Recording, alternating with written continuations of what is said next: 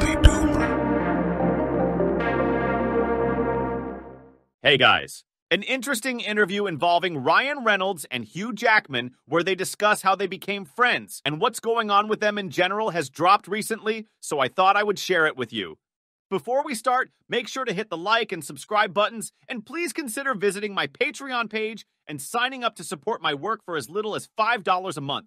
In turn, you'll receive nice perks like having your name or brand displayed on my videos or requesting custom content. You will find the link in the description. Anyway, let's jump right into it. Okay, so where to begin, Hugh? I just want to be clear, I have 9 publicists here. So yeah, 9 careful. publicists, yeah. Each of which equipped with a taser, aimed squarely at me. Okay, I'm going to jump right in. You'll agree with the first part of this question. As a true Hollywood narcissist, I'm going to ask you a question about you that's really about me.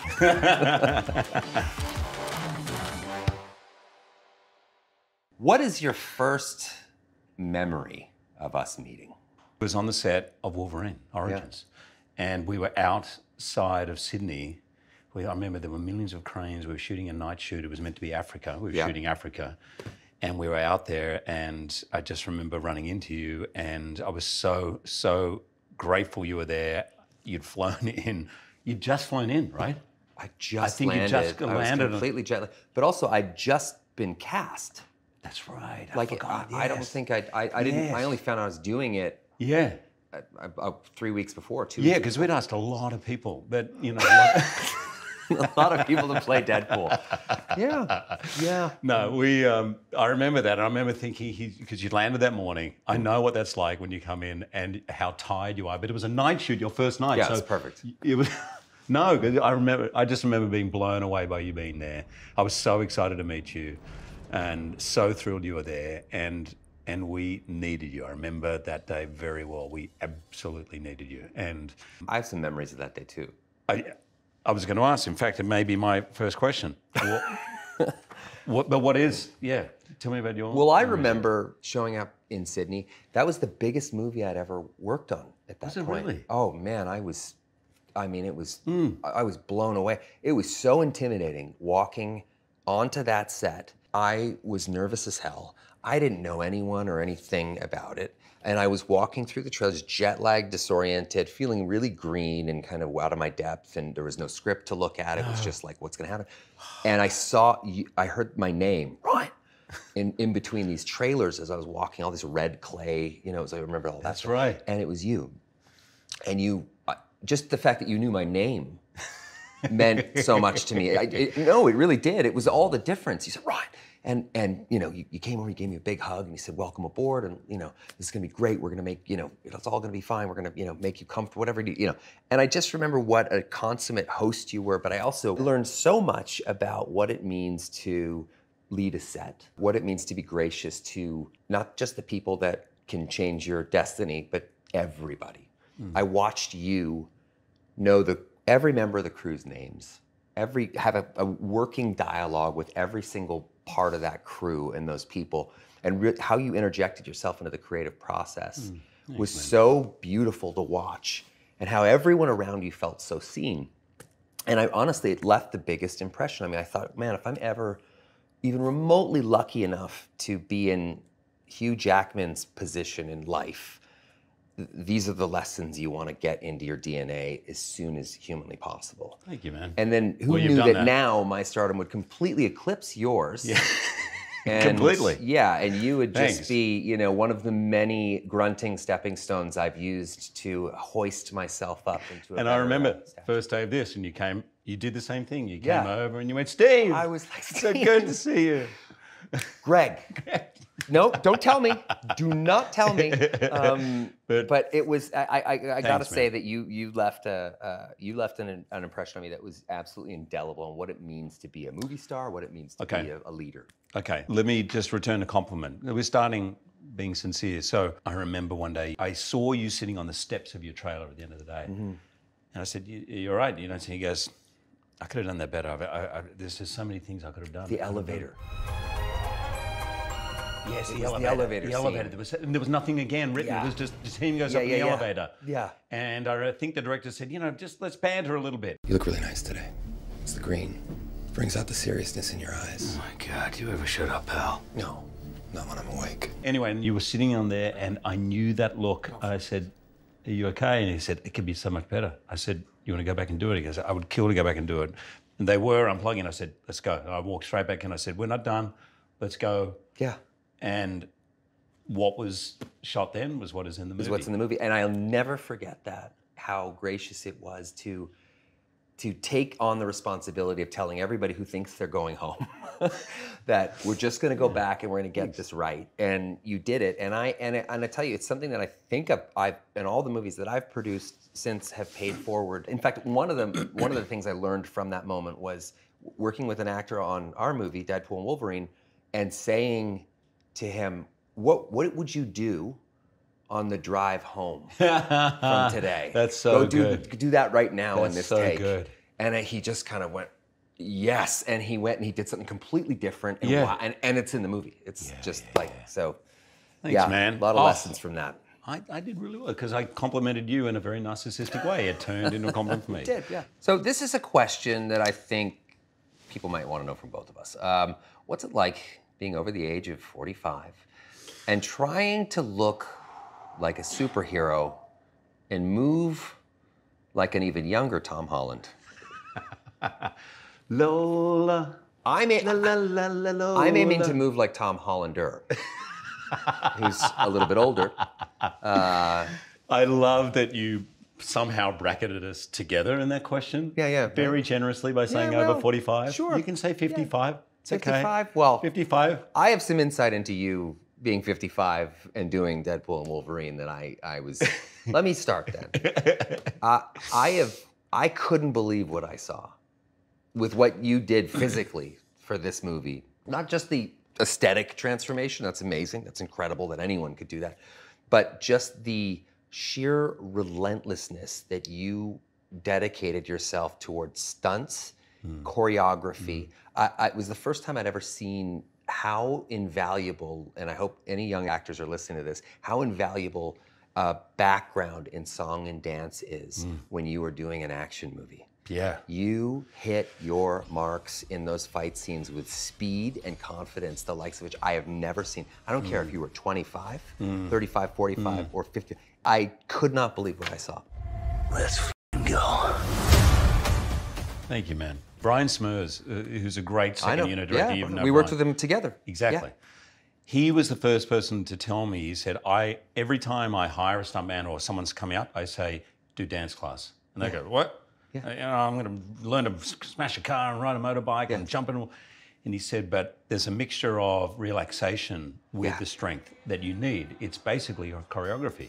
And so to take a punch, it's more about the relaxation than the grunt of it. And it's true. So I approach stunts in the way I would if I'm not a dancer, but I have done a lot of dance training now and dance in my job. And I love the process of it. I love getting something into your bones, learning something. You watch something, you get it in here, and how does that get into your bones, you know? And so I really loved it. And I had got to the point, I must admit, probably 10 years ago, I was like, I'm not enjoying it. Like it was hurting, it was tough. But I've had a break. Yeah. And I've been doing a lot of dance. I've been doing stage shows and arena shows. And so when I came back to it, it was really fun and I was thrilled. My body was a little sore at the beginning, but I was thrilled and my body was still responding. And I realized how good it is for your brain. But the hardest bit, I'm going to ask you the same question because I've seen you and I train in the gym with you and I've seen your dedication. I've seen how hard you work at the diet and how hard you work on everything. The food. I have to eat a lot. For me, for my body type, I'm naturally skinny. To get the size on. That's the hardest bit. That's the bit that does my head in. Yeah, that's me too. That's the 5-6 meals a day. Yeah. You know, which sounds great to some people. I'm sure they're like, well, that sounds great. But you know, it's not the type of food that you would really necessarily enjoy. But I find that you know, one thing I've learned as I've gotten older in this business is to really, especially in movies that I'm producing and writing, like Deadpool and Wolverine, is that you listen to the movie. And I know you know this with your vast experience as well, but I noticed that in the film that we would change things quite quickly. We would say, okay, let's try this and that. Yeah. and particularly the physicality. I was convinced when you were coming at me a few times, like, there is no way this guy's pulling his punch. I will be decapitated by Hugh Jackman, and that will be his fucking cross to bear, not mine. I do remember you saying, there's a lot of repressed rage in there. Oh man, it's your id. It's like right there, and it is as authentic as anything. When Hugh Jackman is coming at you at 150 Australian miles per hour, you feel like there's no way you're not going to be dead in 4 seconds. And I will never forget that.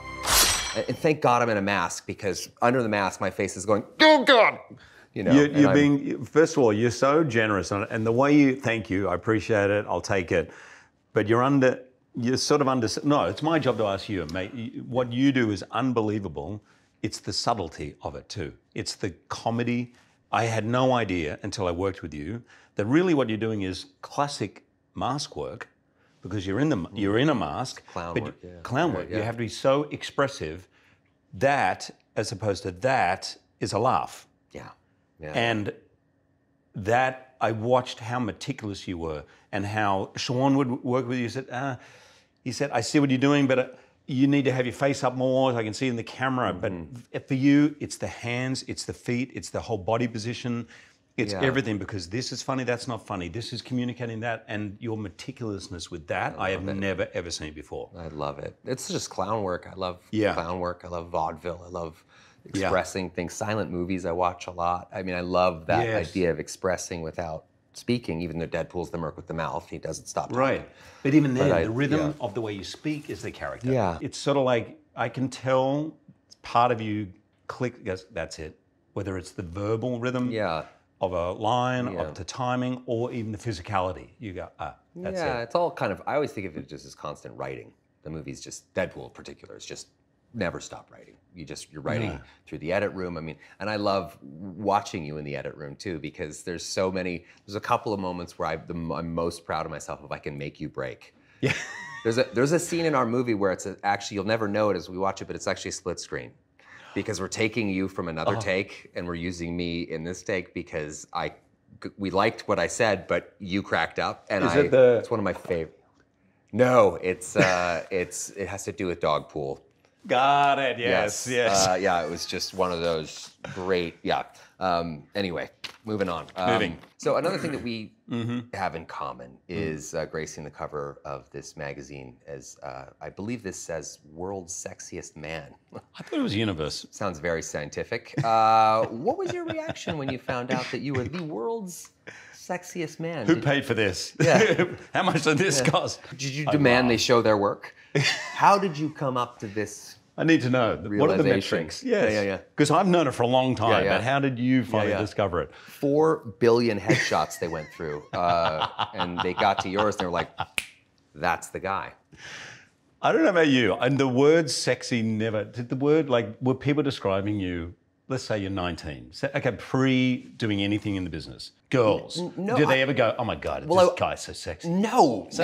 But I wasn't a working actor. I was working intermittently at 13, but then I drove a forklift, I worked in grocery stores, I did all those, So you weren't turning up in parties and was like, that's that guy from, no, nobody, if anything, I got the opposite, which was like I saw that guy in that movie of the week, with so-and-so from, whatever, Falcon Crest or whatever, where I was seventh banana, I was like, let's say my group of mates growing up, let's say there's 7. Yeah.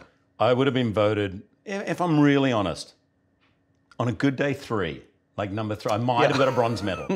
Definitely. But probably just above average. Yeah. But around there. So if I'm struggling in my group of friends from school in Sydney. How is this 10 years later become? I mean, that's the work. But also, if that was like what the sort of your MO or your operating system from 18 or 19, I don't know that you would have cultivated all these other aspects of your personality. True. You would have just been like, well, I'm handsome. Hey, can't I? Of course I can. Of course I can operate on your medulla oblongata. What was it? Okay, what was your reaction? Yeah, it was just mostly funny. I don't, I had a lot of fun with it. I had a lot of fun with yours. I think I stapled your picture to my face in Deadpool 1. Yeah. And it was great that you got it. I mean, I did a lot of campaigning for you. Yes, I don't know, do you know that? What happens behind the scenes? Yeah. Weirdly, that's such a weird super PAC. to have the People's Sexiest Man super PAC. Like apparently, like there's like hundreds of millions of dollars in that super PAC. There's a lot of money. Propping people up. There's a lot of money. Yeah. Yeah. And the smart money wasn't on you, and I said, you're wrong. No. This Every is year the it's guy. Hemsworth or Denzel, maybe. Yeah. True. Okay. So as a fellow immigrant to this land, what do you miss most about Australia? Australia. Definitely the people, my family. I don't see my brothers who live there nearly enough, that my best mates. And I miss the food. I miss the ocean. I mean, the ocean, I can get that anywhere, but my lifestyle in Sydney, I wake up, coffee, unbelievable coffee. I work out, I jump in the ocean as the sun's coming up, and we watch the sun coming up in the ocean, and I think, why am I not here every morning? I miss that. What about you? For me, in terms of Canada, what do I miss? God, I find Canada to be incredibly restorative to me. I don't really hide the fact that Canada is just so ingrained in my DNA. I mean, it taught me the country seems like an additional parent to me. It really does. I mean, it taught me to laugh at myself, never take myself too seriously, but then take myself seriously when it matters, in the right ways. True. But it kind of, I think I came to show, I think I would have been eaten alive in show business early on in my career had I not kind of been raised by Canada. Here's something I've never asked you. What about the kids? Like, it was a really important thing that they felt part Australian, and I'm really proud of that. My kids are, I think if you ask them, they'll say, I'm Australian. Yeah. And they'll say, no, I'm American too, but I'm Australian. Yeah. How are you with the kids? Is that something for you? Yeah, my kids are very much, they have their Canadian passports as well, and they feel like a real connection to that. It's a point of pride of theirs. They've also spent huge amounts of their formative years in Canada, and particularly Vancouver. I mean, we shot Deadpool 1 and Deadpool 2 there. I had only one child in Deadpool 1, then I had two on Deadpool 2, but hopefully we don't do a Deadpool 8 because I don't want 8 kids. But they no, they love being from Canada. They tell people they are. I'm half Canadian, half American. That's awesome. Yeah. Well done. Yeah. Mate, you've been pretty open with your anxiety struggles, which I really applaud you for. Yeah. Do you find being a dad makes it better or worse? I think it makes it better because your focus is less on yourself and more on your kids. I know you know that too. Yes. And then I love that I have anxiety. I love that I've had anxiety because when I see my kids experiencing some of that, which is probably genetic, I know how to address it in a way that is compassionate. I know how to address it in a way that actually allows them to feel seen in that anxiety. And I know that I can't just fix it. And I can communicate all that stuff to them and with them, and I'm always kind of grateful for it. And my job benefits greatly from that. People who have anxiety are constantly thinking into the future. You're constantly, what if this happens? What if that happens? What if this happens? What if that happens? Right. So you're always telling yourself stories. So when you're working in movies and you're constantly I'm not just like when we're shooting Deadpool and Wolverine. I'm not just shooting the movie. I'm also sitting in the audience as its harshest critic. Going, I don't like that, don't buy that, So anxiety kind of creates that sort of ecosystem of awareness that I wouldn't otherwise. I really applaud you for it. I think it takes courage to speak about it, and it's helped a lot of people. Because a lot of people come up to me talking about you, and I say, shut up, I'm not interested. But they keep talking about you. But a lot of them will say that and say, I can now tell my son, I can tell my daughter, it's helped me, Yeah, I think men too. I don't know why men have an issue talking about their feelings. If I don't, I recently, it's a change for me, talk to my kids. I was a little bit old school. I thought, don't burden them if you're anxious. And then all of a sudden someone said to me, but when you get anxious, say you got an opening night or you're hosting the Oscars, for 3 weeks before, my mind, and I go a little distant. And he said, but your kids don't know that you've got the Oscars. That's why maybe they're thinking you're mad with them. They've done something. And I was like, oh, no, really? Yeah. And so now I will now say to them, I had to make an uncomfortable phone call yesterday. And I actually just said to my son, I said, I've got to make this uncomfortable phone call.